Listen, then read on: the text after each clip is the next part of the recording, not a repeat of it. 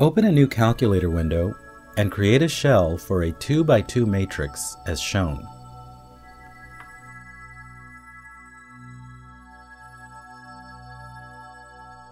Copy this matrix shell and paste it into a new line.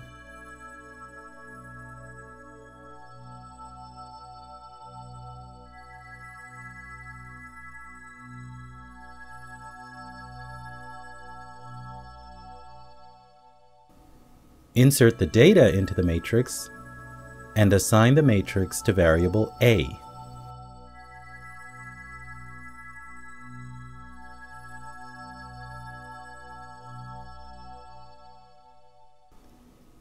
Repeat with a new matrix. Input the data into the matrix shell.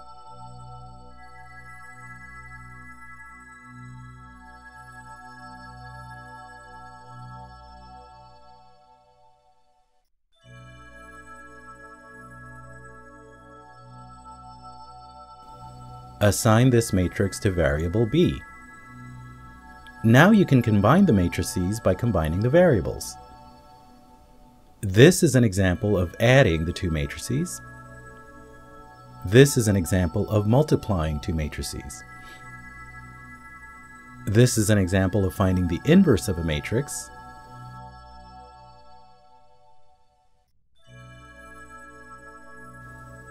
And this is an example of multiplying a matrix and its inverse.